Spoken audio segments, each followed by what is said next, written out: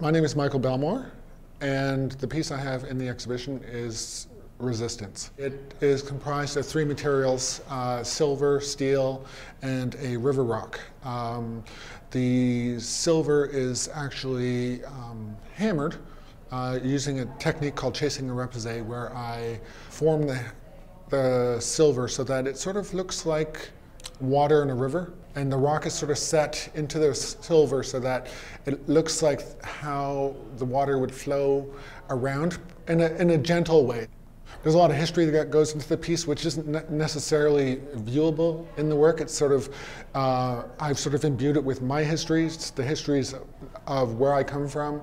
And so the native people, I'm Ojibwe, from the North Shore of Superior, and treaties were signed early on in the development of Canada, and those treaties were essentially to secure the rights to the mining because they found copper and gold on the shores of Superior, so they wanted to secure the rights. The silver is to be representative of that. So in a sense, the silver looks like a snapshot. It's sort of like a moment in time frozen. So at certain angles, you sort of get that glistening that you get when you're sitting on the shore and you're looking at water, and it has that brilliance. And that's the thing about silver, is it has that brilliance, it has that shine.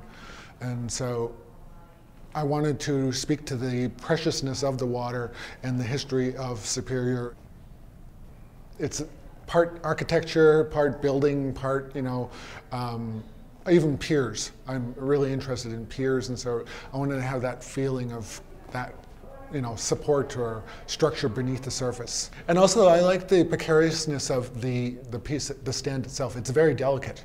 It's made out of steel, but it's extremely delicate. If that thing falls over, all those legs are going to bend because there's no structural support on the lower part.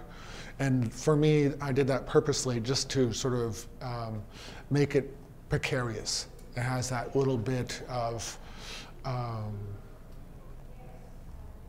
it's almost like engineering, like buildings, how they're constructed and how they just seem delicate when you see them being built.